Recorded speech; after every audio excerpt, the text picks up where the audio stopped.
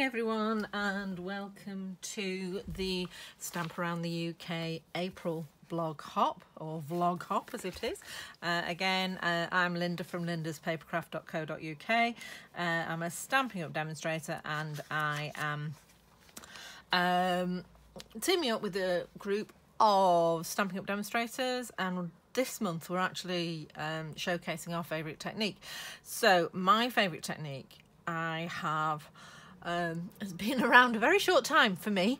I've only just started doing it because I've only just found the stencils and brushes that I find work together. I've tried this before and hated the effect and really struggled to get smooth transitions and get smooth colours, and then Stampin' Up brought out these beauties, which are our blending brushes, and they are just full of bristles. They're so soft and easy to use, and they bring it's beautiful the way it colours the paper.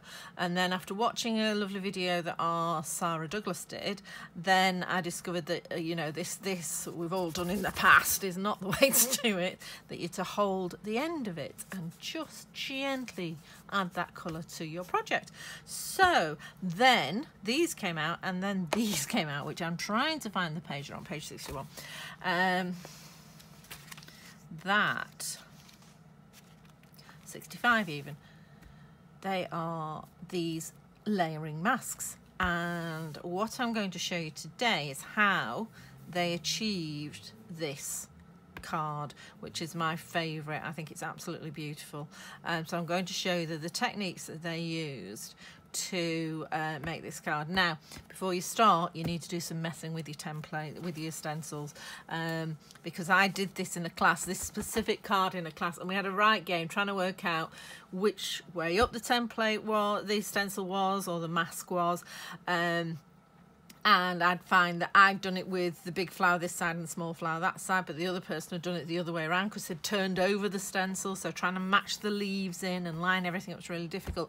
So I decided to have a play without doing any inking, just actually have a look at the masks. So I've got the two here that we're going to use, and everything you need is on here. So we've got the larger flower images, the detail flower images, the two different sorts of leaves.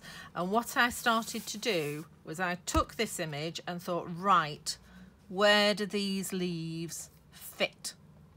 So I faffed about and discovered that they fit about there.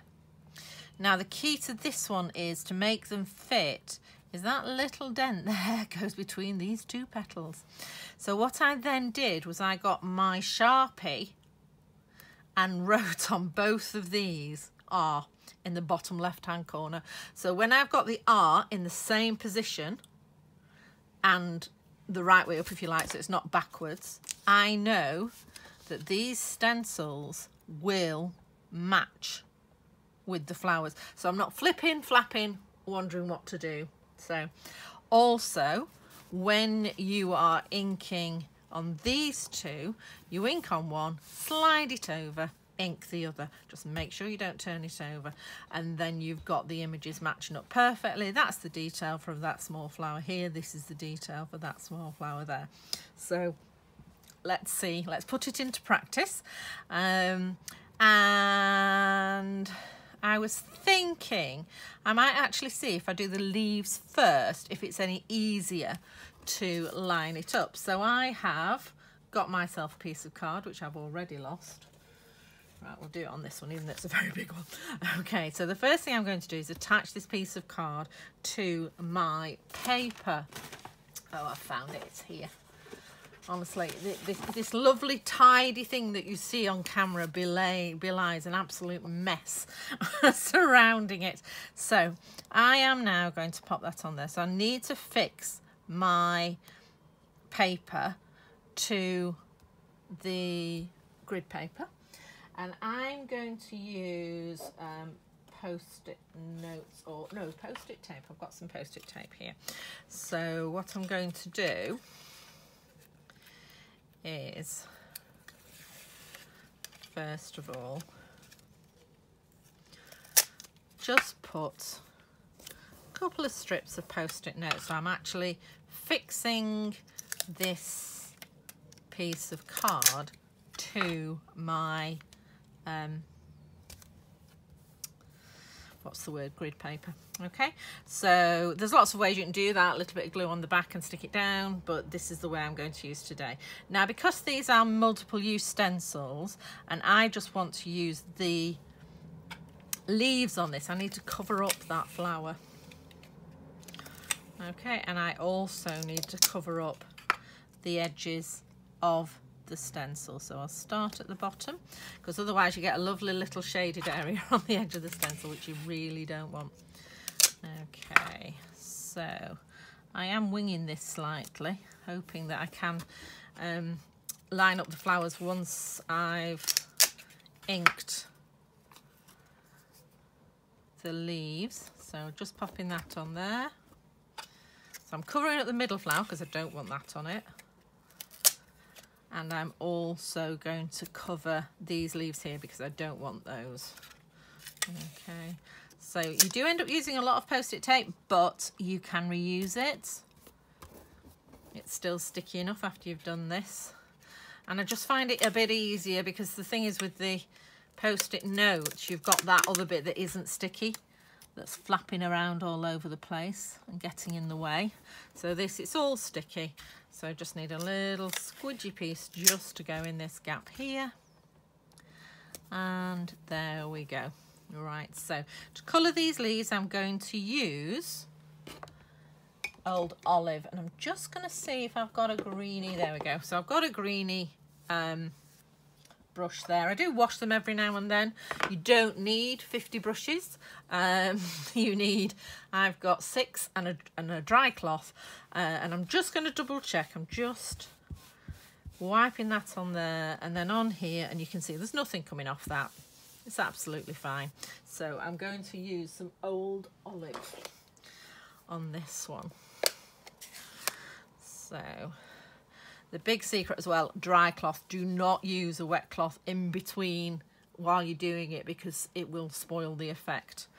So I'm just going to lightly pick some ink off here, and I'm just going to tap it gently on the grid paper, and then I'm starting off the project and I'm just gently swirling my brush around, just gently adding some ink to these areas that are exposed. And anybody who's ever done ink blending, you know you can add it, you cannot take it away. Okay, so a little bit more ink, and then starting off again and just gently circle, circle, circle.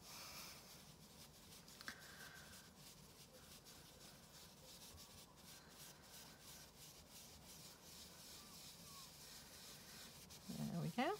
If you circle the other way, you're getting the ink on the other side of the bristles off, so you can see they're coming up quite nicely there. Okay, so I'll do the top ones. Tap, tap, tap. Coming in off the project and gently on, just circling away, circling the other way to get all the edges. Okay, and I'm going for quite a subtle effect. I don't want it to be really, really dark. And again, we forget, you just gently, you know, that ink will get there. You don't need to press on. And if you do press on, this is why you end up getting brush marks and things. I remember some appalling brushes I had from years ago that were like shaving brushes, and you just couldn't get, once you'd got a splodge, that was it. You've got a splodge. Now, the more observant of you will see that I went straight onto the leaf there. I've got away with it because these brushes are so good. But it is worth starting off first. Okay, so I'm happy with that. I think we've got, it's quite misleading. You think you've got hardly, there's no colour there at all, and then when you take the masks off, there's actually loads. Okay, so there we go.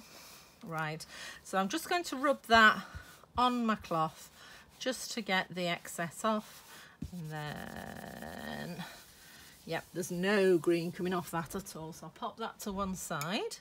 And now, as I say, don't take the corner ones off because that's what's holding your paper down.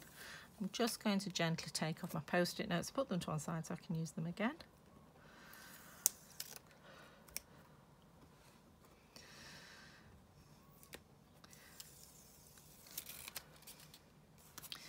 Let's put this away before, she says before she puts her fingers in it, and then puts her fingers in it.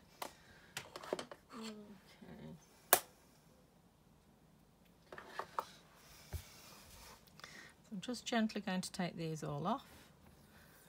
And I find, obviously if I'm using these in a class, which I've done, you can't, well, you could if you wanted. I tend to wash them when I'm done, unless I'm making loads of cards. If you're making loads of cards, then just wipe them with the damp cloth. The reason I don't want damp cloths around when people are in between blendings, because as I say, if you get your brush wet, then it's more difficult to, you're not going to get the same effect with the blends. Right, so I've still got the R, correct way up bottom left hand corner, and I'm now going to position this so I can see the leaves. I'm not sure you're going to be able to see the leaves through the camera, but I'm just getting this so that the leaves are roughly around the flowers, and then I'm going to get my sticky strips again. And use them. Now again, we don't want these flowers, so we need to cover those up. So I'm just going to go in there to hold that, and then down this way to hold that one, and then across here.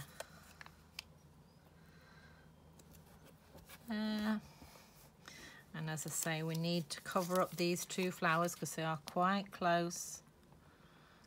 Can I get them with one piece? Oh, I can. There we go. So I've just covered that up with the one piece. I'm still going to cover this corner up here. I doubt I'm going to get that far out, but you never know. And then this bit here as well. Okay, so I've got that all covered up. And now in the book, in the catalogue, they use pinks for this, but I'm actually going to use yellows. Can't find it now. You'll have to take my word for it. Yeah, can't find it. But they use pink on theirs, and I'm going to use yellow. So I'm actually going to use So Saffron and not Daffodil Delight. I'm actually going to use Mango Melody because I think it's a beautiful colour and the two go together really well. So because it's the bigger one, I'm going to use the So Saffron first. So I need a yellowy brush. So I've got a yellowy orange one, but I've not got a... So I'll go with the cleaner one. That's obviously historically not done a yellow. It's done maybe a blue or a... Oh, it was... no, it wasn't Blackberry Bliss. That one's Blackberry Bliss. But as you can see, it's just staining. There's no ink coming off. Right, so I'm going to start with our So Saffron. Just picking up some ink. Okay, tap, tap, tap, tap, tap. And then coming in, it's like your ink telling your customers how to ink up their stamps, isn't it? Tap, tap, tap, not thump, thump, thump. Okay, so I'm just slowly going to add the So Saffron. So, and again, I did forget. I can tell, I don't know if you can tell, that stamp's being used for rainbows. Not by me. My ladies in my class last week, we were doing rainbows. It's a beautiful Rainbow Happiness set. Rainbow of Happiness set. It's beautiful, fabulous. So flexible as well. Alright, so I'm slowly building this ink up. Just re-inking my brush gently in between. And I found, well, generally we're very good at using the centre of our stamp pad. And so we end up with no ink here and loads of ink in the corners. So I do try and use the whole ink pad when I'm doing this. Just picking up some bits of ink and then just softening it off. And in we come here. It's a lovely way to spend a sunny afternoon. The only trouble is the sun goes straight into my window, so I've had to actually shut the curtains so I can do this because it was so bright. I did try it without, but it just looked awful. So I shall be reopening my curtain as soon as I'm finished here. Okay, so I think we've perhaps need a little bit more, so I'm just going to go into this corner here, tap, tap, tap, and then onto here.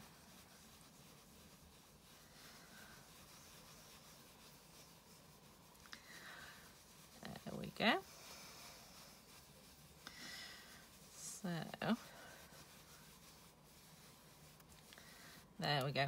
So I'm just going to take my brush and just take the most of that saffron off so that we've not got any ink coming off. Oh, sorry about the alarms going off there.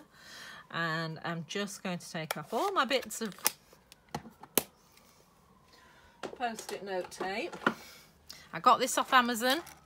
It's really, really useful. It's 17.7 meters and it's just over an inch wide. So it's an inch wide, and it's just really useful to have. And just remember, you don't have to use it just the once.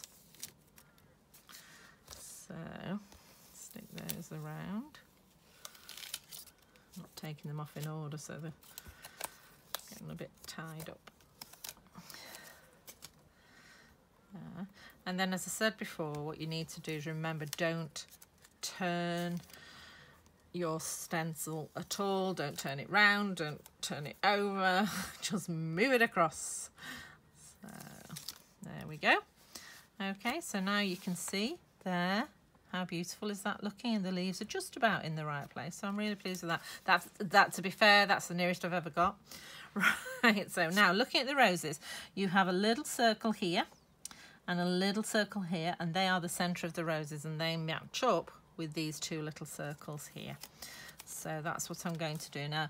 Because you've done your really pale colour first, you do have to hunt for it.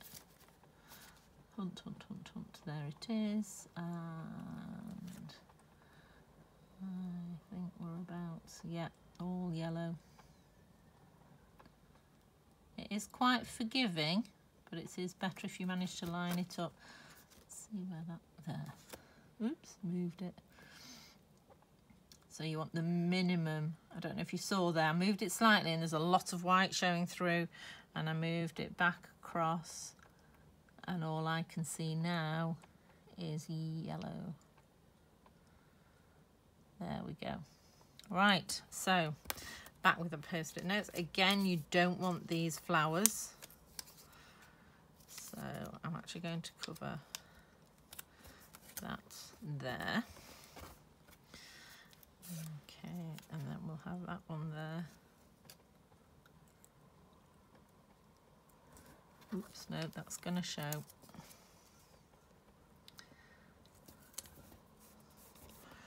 Because you think you're being really careful and you're avoiding all these extra holes, and then you find you're not. That brush has gone much further over than you thought it had. Okay, so there we go. Get a nice long piece down here.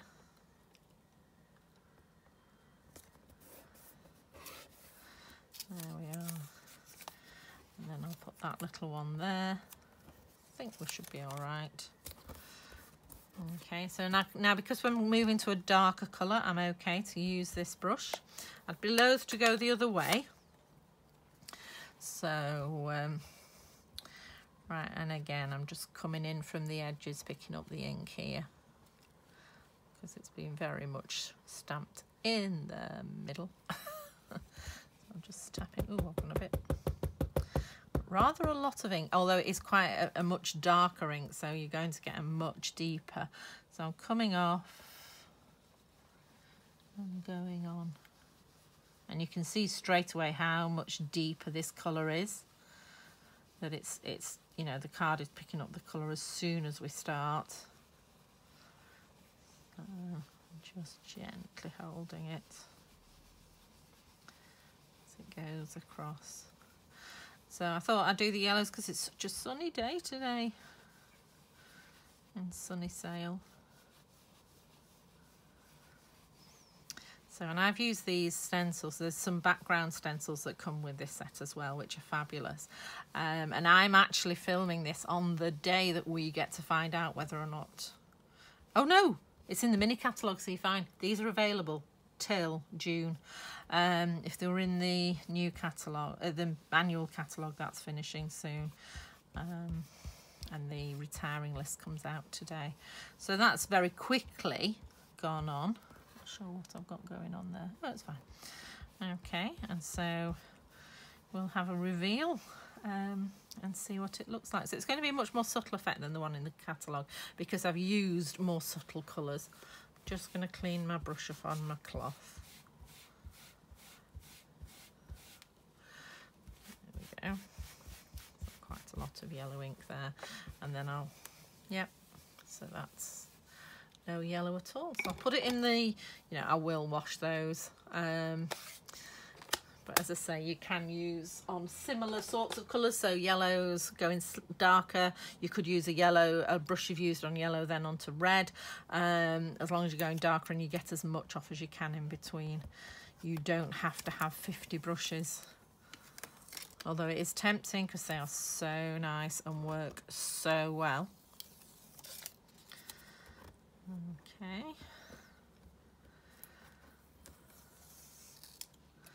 Oh, that one comes next. So, and as you can see, there's still quite a bit of life left in my post-it notes, or my post-it bits tape. So, right. Oh, that's holding it down. And there you go. How beautiful is that? Just look at that. I mean, it's very subtle because I've used the paler colours. But I think what I'm going to do with this, I'm going to pop off and die cut it out and put it on the front of a card. But I think you can see if I get up there, how beautiful is that? That is just such a soft, subtle effect. Just using a few stencils and just a few tips. And as I say, the biggest one is line them up before you start and put your little marker in the corner. Okay, well, I hope you've enjoyed this video, and pop into the comments and you're going to see a list of all the Stampin' Up! Demonstrators that have taken part. So hop onto their links and have a look at their videos. There's going to be some amazing, really different techniques in this blog because we all have different favourite techniques. So do have a look, and thumbs up if you've enjoyed the video, and I'd love it if you could subscribe to my channel as well. That all helps the algorithm. So take care. Hope to see you again soon. Bye.